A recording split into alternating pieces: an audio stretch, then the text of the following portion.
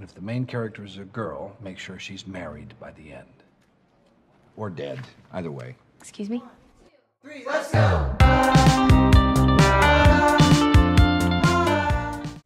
Hi, everyone. Hello. We're back, written by women, episode 8. We don't know what we're going to call this. It's 8. It is 8. I looked. Okay. But we don't know what we're going to call this little session that we got going on, the short series, I guess. But I think this episode, it's here. It's here, you know. What is here? That's her idea, everybody. Daisy Jones in the 6. That's Mackenzie's idea. Hey, I don't endorse it, but you don't have any other ideas, so they'll come to me when they come to me. So we're gonna name it something completely different, according to Megan. We don't know. It'll be a surprise. Okay, fine. This episode is unnamed then. Yeah, but we're gonna give you our thoughts and our reactions on the first 3 episodes of Daisy Jones and the 6. Yes, because it came out on Thursday. That is what we're gonna do. Maybe Friday for you, depending on your time zone. If you live in America, it was all Thursday. Yeah. All right. So episode 1 was called Track 1, Come and Get It. Daisy Jones is a disaffected teenager who finds meaning in the Sunset Strip rock scene. In suburban Pennsylvania, Billy Doon, his brother Graham, and their best friends Eddie and Warren form a band, desperate to escape their surroundings. When Billy and Daisy meet, her talent and his ambition will combine to change all of their lives for better and worse. This is the story of what happened.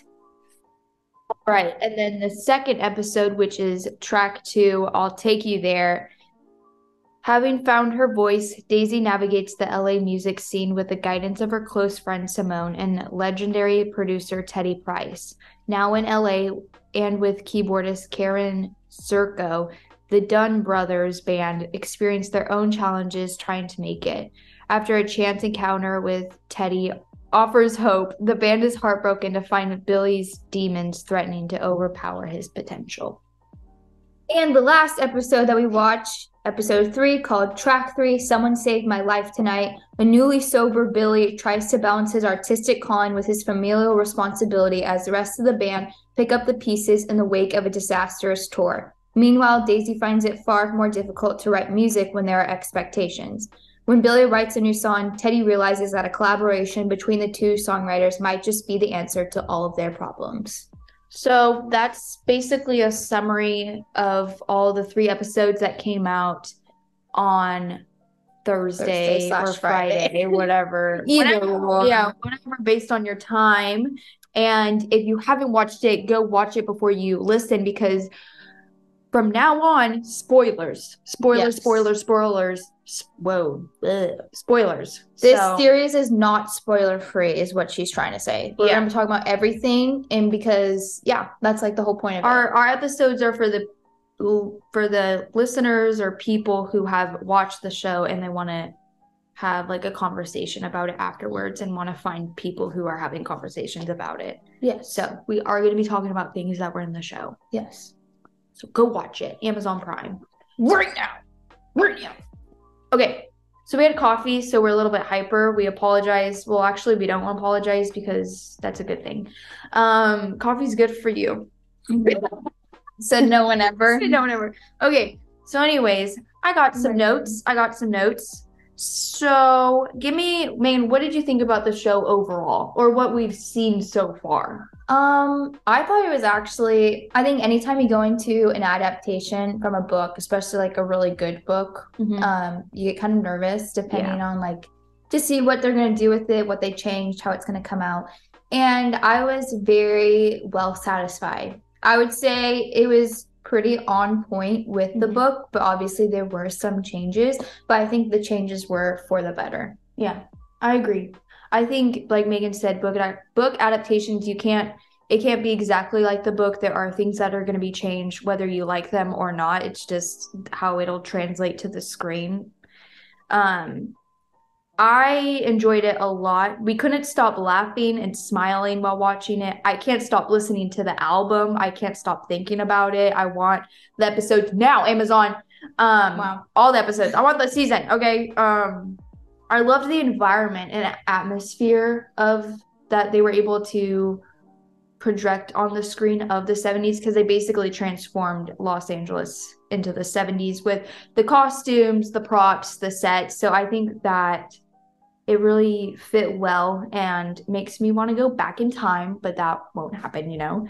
I watched in an interview, they talked about how for like at least the beginning part 2, and we don't know what's coming up in the next episodes, but that was like the first time that they shut down the entire Sunset Strip, like Sunset in like Boulevard. Yeah, the Sunset Strip in like a certain amount of years. Like it hasn't been shut down for production in like a long, long time. Yeah. Well, nobody really makes like movies, I feel like, About it, and like shoots it at Sunset Boulevard anymore. Yeah, but that makes they had it to that do more it. genuine, you know, that is the actual. So we want to go there at some point, and we will. Yeah. But because the whiskey the go-go is and still the there. I don't think that No, it's there. It's there. The troubadour.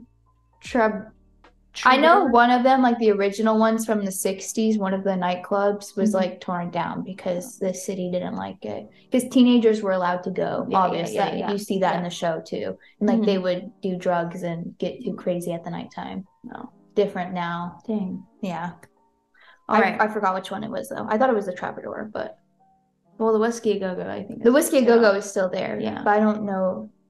One of them was like shut down. Oh, okay. Well, anyways, moving on. We loved it so much, and we're really excited for the future episodes.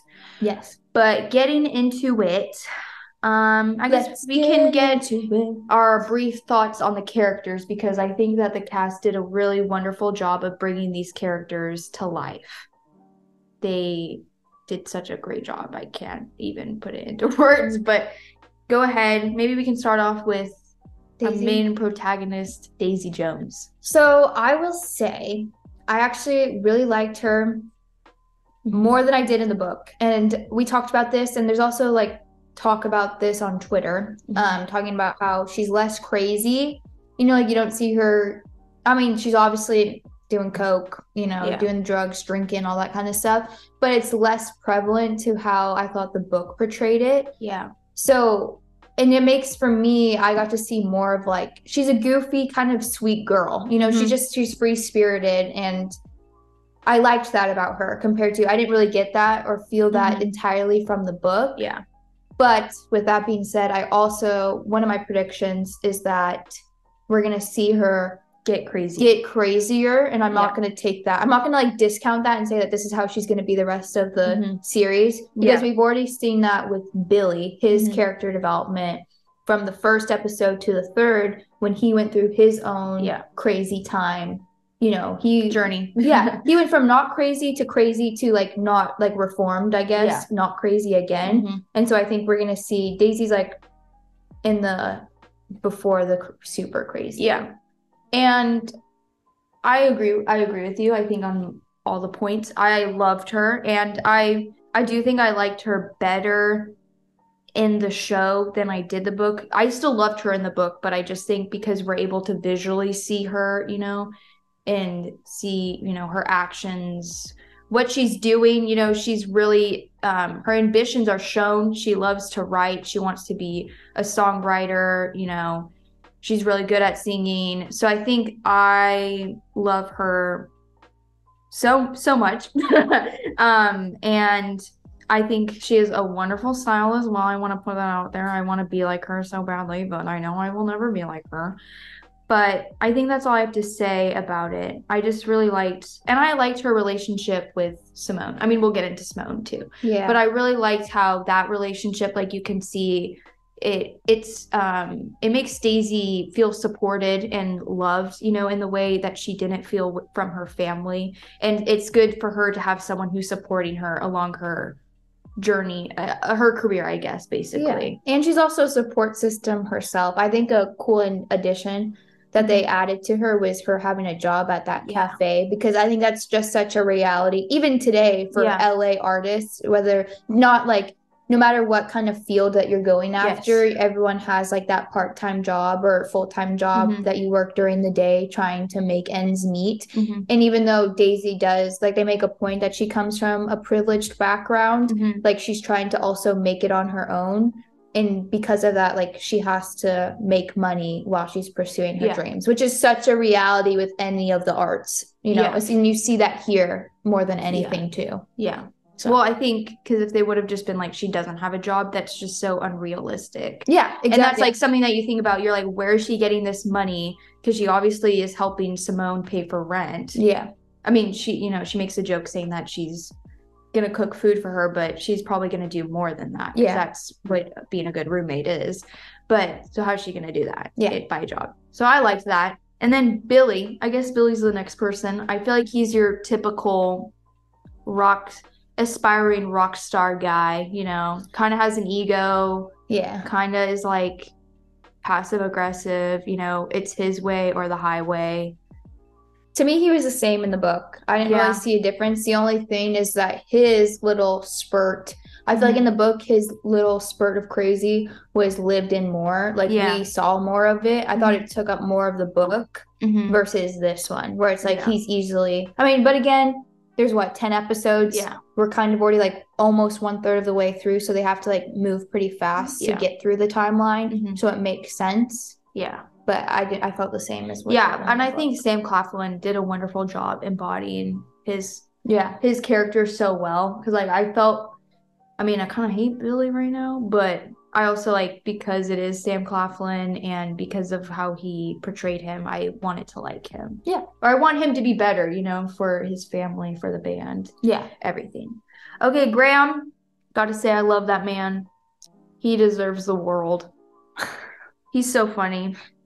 He's such a hopeless romantic. And she's from the only very saying this, beginning. everyone, because she is like Graham. Yeah, I am like, I connect with the characters that are most like me, Megan, okay? There is one scene in the show, I think it was episode 2, right? Yeah. Where they're at the convenience store. Mhm. Billy is like grocery shopping, coming Mhm. out, and then Graham's in the bus and he's waiting for Billy, and like Teddy Price goes in. Mhm. If you watch it, you know what we're talking about. And Graham gets so excited when he sees Teddy Price. And in that moment, I was like, Mackenzie, you are Graham, I'm 100% Billy. Like if we saw somebody famous, you'd be like, Megan, that was blah blah blah blah. Yeah, And yeah, I'd be yeah. like, gotta go. Yeah, I'll be like, you go. Yeah. Yeah. So, and I felt like if you know from the book what happens, the beginning scene of when we first see Graham, it really sets up his character. Yeah. And who he is. He's a very hopeless romantic. He wants that in his life, and you see it from the very beginning, which I really enjoyed seeing. They did that well in the show for all of the characters too, is that their motives are as well established in even the first episode for all of them, like what they want, what they're going through. That like their arc is what I'm gonna call it, because obviously Graham is more of a side character compared to like Daisy and Billy, but his like he has his own. Yeah, his like he doesn't really go through the difficulty of like with the band or anything like that. He's more like the emotional support, but in that he also has his own romantic troubles throughout the book, and you can already see that like where that stems from in the show in the beginning, as like him, you know, being a teenager with his first girlfriend, and or he's whatever. like completely heartbroken. Yeah, and you're just like, oh my god. You see that then. Yeah. So I'm really excited to see his character evolve. Next, we have Camilla. We love Camilla. Lots to say about this woman. First off, we have to applaud Camilla Morone for her portrayal. Yeah. She did really good. Performance, whatever you want to call it. Yeah, really good. My favorite scene is the one where she slaps Billy. And he's like high and drunk and like against the wall. He's like, I just got out of the shower, and she's like, get your life together. Yeah, what are you doing? You cheated on me. Yeah. And I'm a wonderful woman. If you think about it, like you watch it and you're like, okay, maybe that's like a little harsh, right? But like in reality, like it's just a powerful scene. She has the right to do that. Yeah. And if you read the book, you know that like literally shapes how he lives the rest of his life, or wants to, like, kind of, right? Well, I mean, they don't really get into this in the show yet, but how I picture Billy and Camilla's relationship is that Camilla has such a high standard for him, and he just wants to reach that. And she really shows you, and she shows him, it's like, you have this much time, but if you don't shape up by the time we have this child, something bad's gonna happen. And that wasn't defined, I think, before until that moment where she slapped him, where he was like, "This is the expectations I'm setting for you, since we are having a kid together, and this is your profession. Like, you need to be this way." And that's when he's like, "Oh man, yeah." And she's like, "I'm gonna support you. Like, it's not like I'm like, don't be in the band and be with us." Yeah, because she does want him to follow his dream, but it's just like, you gave me this child, so come on. So you gotta help. Yeah, you gotta help. You gotta help. Don't be a douche. So really excited for Camilla. We love her. We get more time with her too, so I think that helps as well to like her more. Before, like in the book, she was more just like the support of Billy, and you saw her in that way, or like the antagonist to Daisy's protagonist. Yes. But here she's like her own woman, and like you can see her. In another interview, Camilla Morone was talking about how not only is she Billy's wife, but she also kind of brought the band together. Yeah. And she's like their cheerleader, like overall, like their support. Their biggest fan. Yeah. Yeah. Like we were talking about, like she was kind of their manager. I think like in the second episode when she was like making phone calls to labels and stuff like that. Like that's just like, you have to have a heart to do that kind of stuff. You have to have the glue, and like somebody has to have that role. Yeah. She did that. Yeah. All right, the next character, Karen. We're going Karen. I said my name. Well, I thought I was going to go with Warren, but Warren's next. Warren's next. Okay, Karen. Karen's who I got when I took the quiz, the personality quiz. Yeah, I can see that. Which I think I'm a mix between Daisy and Karen, but probably more Karen. I got Daisy, and I was really confuzzled by that, but it's fine. Yeah. I don't know how that came up, but it's fine. Anyways, Karen, we haven't seen much of her, but I think we, again, like Megan said before, we do get to see what she's really focused on, and that's being a part of a band that's going to stick together, but also that's a band that is successful, helps each other, is not just like, I don't know. What was her other band was like just stupid. I think she's also like, you can just tell that she has a really big passion for music. Yeah. I think that's like mainly like the overarching theme is like, she's like, I just want to do this for the rest of my life. Like she doesn't care what band, she just wants a good band, like somebody that will take her far and stuff. But she really just has a passion for making music, and that's obvious, I think, too. Yeah. So that's what I like about her. Ambition.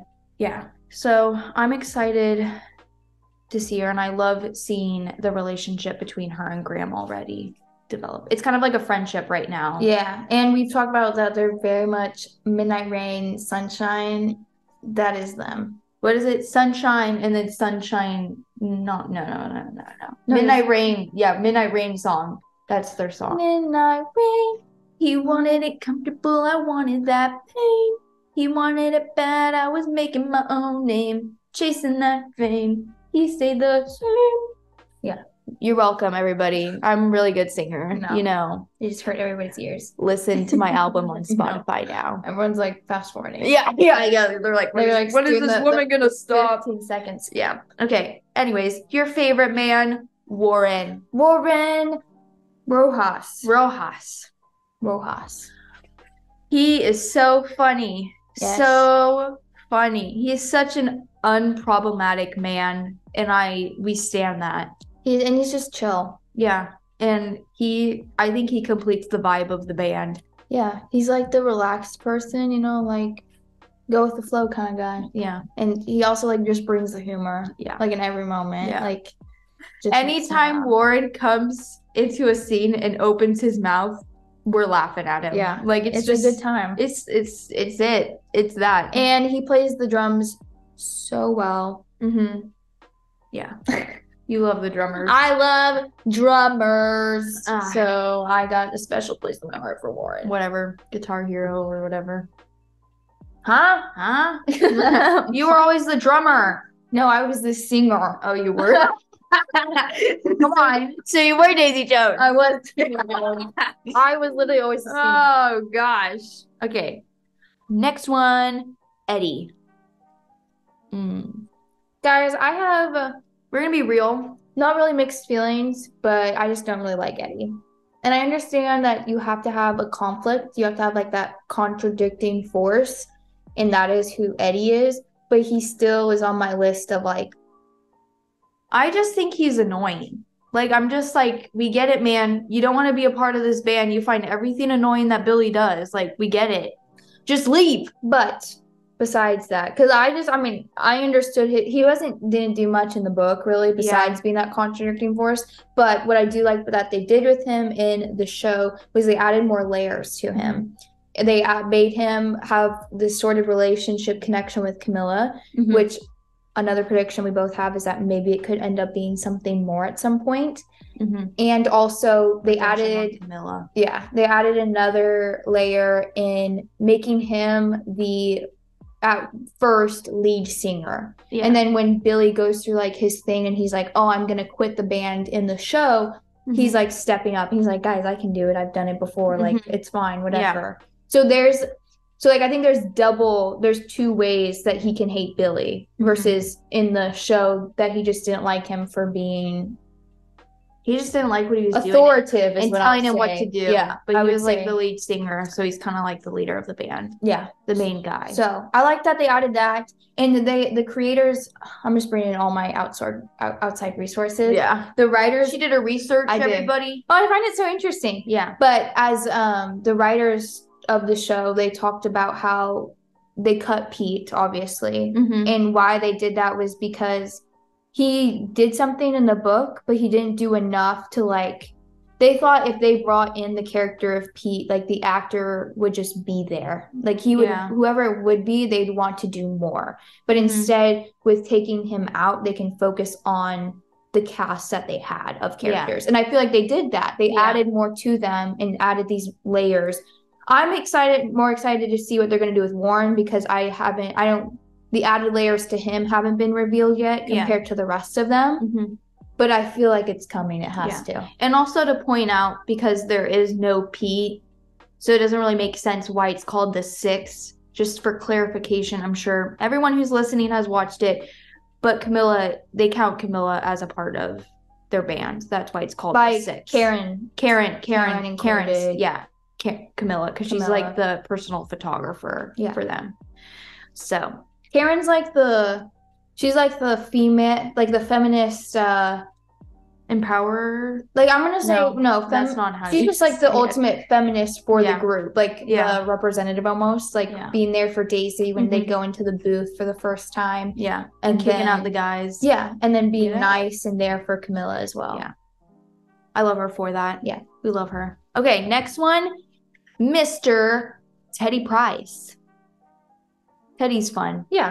He gives off dad vibes. I like his personality. Like he has humor. And he brings that to the actor brings that to his character and the relationships that he has with each band member, which I think I wasn't expecting that, but I like that. Because in my mind I pictured Teddy Price as this man who's just like there and he's very like strict and formal and professional, but he's not really, I mean, he is that way, but not to a certain extent. And I think if you read the book, you know what ends up happening more towards the end. They did make him more of like a father figure specifically for Billy.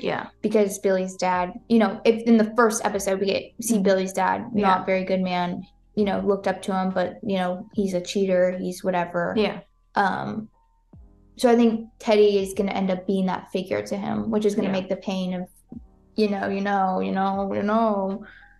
we're not there yet, so I'm not going to spoil it. But we didn't even talk about it in our other episode either. But so if you know, you know. You know what I'm talking about. Yeah. You know what I'm talking about. Everything makes sense once you know that information. Simone. Love her too. I love all of them actually. Yes. She's Daisy's best friend and like I guess acquaintance to best friend / support system. But I like how they developed her more. And again, the writers talked about this, that they wanted her to have her own story as well, not just to be like this mentor figure to Daisy. And I'm excited to see how that evolves also with if you watched it, there is like an introduction to her sexuality, and that we don't know if she's bi or she is lesbian, but there is this introduction to that she does like girls, and the writers talked about that they wanted to add that in, especially as a Black woman, you know, being queer in the 70s. It was there, and so it's important. It was normal. Yeah. Well, I mean, in the 70s, people were it starting wasn't- to discover it. Still wasn't a But it was thing. happening. It was, but she was, right? Yeah. Like, whether whatever the thing was, the policies, the government, whatever, there were people that were queer, especially, you know, and there were Black women that were queer. And so I think focusing on her and that specific story is going to be cool. Yeah. And it adds a different representation that I think is needed, especially in this day and time, looking back in the past. Like, you have to be able to acknowledge that that was there, and we should talk about it, and it should be in the shows and movies. And that I we think watch about that gave her more depth and gave her more of like a backstory than I think people previously thought she would have. Yeah. And I think I also really enjoyed with her character how we got to see, I mean, we're only just into 3 episodes of the season, but I really liked seeing her career as well. Like seeing her being established, you know, and her recording her own album and just like those interactions too. And the actress, It's I kinda don't know sad her what name, happened. but she was really good. I actually really liked her music. Her It's voice? a different style Perfect. than like Daisy Jones and The Six, but it was really good too. But that, I think like that style was around as well in the 70s, you know. Well, and that's before the book. She was different, right? It was more like jazzy, right? That they talked about. So she does, it's a different kind. Disco. Yeah, disco jazz, but still there. So I like that. She has a really pretty voice too. Yeah. So enough with the characters. We're going to talk about the songs because we love the songs. The album, my favorite fictional band, because this is the only fictional band around. That you know. But I love it so much. All the songs so good. And I think the actors really did a great job on the album. Even though, I mean, we only see Riley and Sam sing, but I think even with the drums and all the instruments, everyone did a really good job of putting it together. Yeah. So my songs keep on changing if you wanted to know which ones are favorite. They're growing on me, all of them. So I would have to say my 2 top favorites. I'm just going to 2 because I think the third one always changes. But my top 2 is The River and then 2 Against 3. Yeah. I'd say River and then I'd say Please. Yeah, we know you like that one. You know, I love that song. So good. So good. All right. So we're really excited for next week. Yes. When we get more episodes because we can't wait. And if you don't know, I think they're all coming out on Thursdays at the same time. Like at the same time that the show came out. So it's going to be 7 p.m. Eastern time. So if you're in Pacific like us, then it's 4. Yeah. And then if you're Eastern time, it's 7 p.m. Yeah. And then I think it just Central time is 6. Yeah, 6 p.m. Yeah, 6. Yeah. Yeah. 6. Yes. It's been a minute, guys. Yeah. Since I've been Central Same. time. Yeah. But we're really excited to see what happens because obviously with reading the book, we kind of have an idea, but I'm sure there's going to be some surprises that we didn't expect or things that we did expect. So I think that's going to be really exciting to see. Well, I think, so we kind of talked about this. I knew by the 3rd episode, without even looking at the summaries, I knew that they were going to get to the recording of Honeycomb. They had to like meet each other because the first 2 episodes, they were kind of separate. So my theory for these next 3 episodes, she goes on tour with them. Yeah.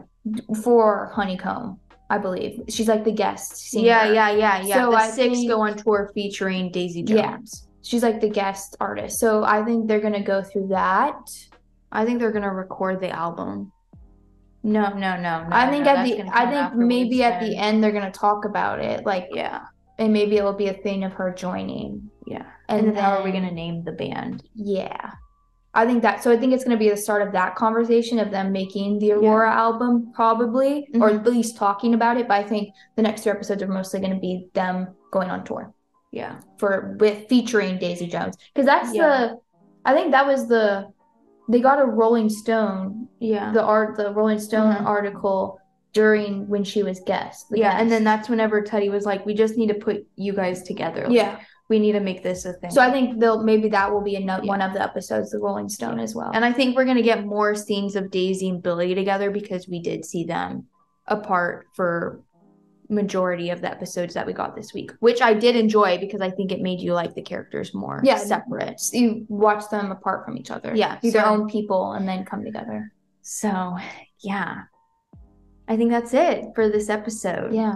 Let us know in the comments of this episode or on our Instagram post. Yeah. Or DM us your thoughts about the show. Mm-hmm. Your favorite songs, which one was your favorite episode? 1, 2, or 3? Your favorite character? Yeah. If you hate any of them yet? I'm a Warren stan. I'm a everybody stan except for someone. You're just hopping on my anti-Eddie. Okay, well he's annoying to me, okay? I'm a Daisy stan right now. And I'm a woman stan. All the women and Daisy Jones and the Six I'm a stan of. Plus Warren. Only And Warren. Graham. Everybody except Eddie and Billy for you. Yeah. But I love Daisy Jones. So. Okay, guys. So watch out for Thursday. Yeah. Thanks so much for watching, listening, watching, whatever you're doing. Whatever you're listening or watching us on. And we'll see you next week. Bye. Love you. Bye. Bye. Love you. Bye. Love you. Bye. Love you. Bye.